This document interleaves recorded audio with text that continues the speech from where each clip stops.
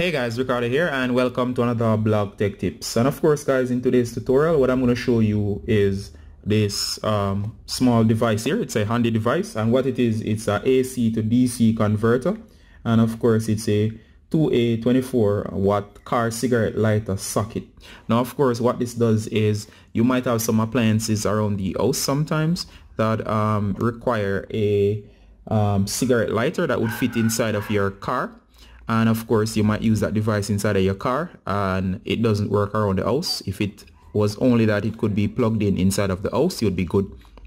But for some reason you do not have that particular outlet inside of the house. So for example, if you can look here, I'm just going to unbox. It comes with this particular adapter here, and basically that's it. So it's just a converter, guys.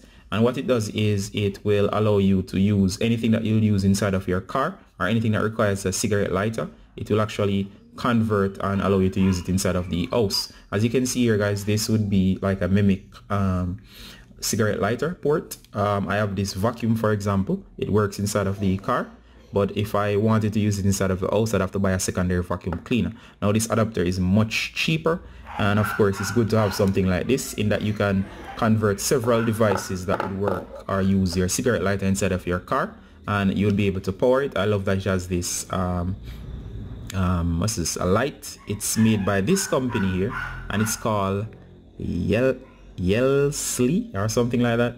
And of course, as you can see, this is the overall product. Alright guys, so as I was saying, this would be like the cigarette lighter inside of the car, except that you'll be able to use it inside of the house, or even if you do not want to use power from the car, you can actually convert over anything at all that would work inside of the car. So this is a multi-purpose device. So as I said, you can use any device inside of the house that you would normally use.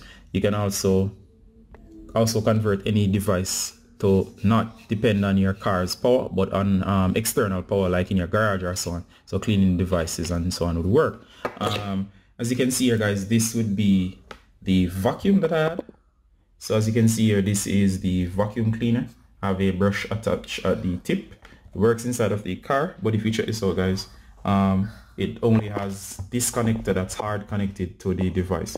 So just to show you what I'm thinking about doing, I'll be able to connect this like this. Notice it connects. Then I'll plug this in, and then I'll be able to use the vacuum.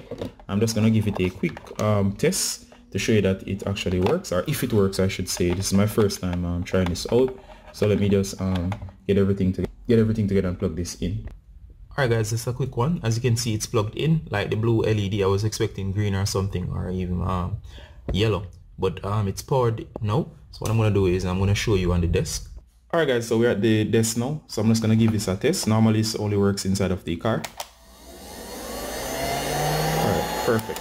So it does work, and we can now be comfortable. You don't have to worry about anything such as power. Now you can actually power this directly, and best of all, this adapter can be kept around to power various stuff that might just come around. And of course, if you like this converter, I'm going to place it below in the description. You can actually purchase it yourself, and of course it's over at Amazon. It's a good price. It's around the $10 range, but a great value. Works fine so far. Guys, just to cut this video here. If you have any questions, please ask them below. This is Ricardo Gardner from Blog Tech Tips, saying bye until next time. Bye guys.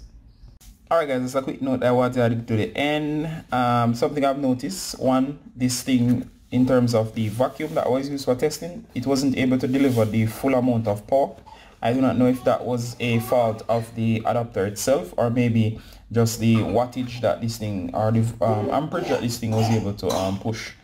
But of course the vacuum worked fine in the car, but of course this was not able to fully power it. So it was able to power it, but not fully. So it was underpowered. So this might not be suitable for every device that you're about to connect. So bear that in mind as you purchase or think of purchasing.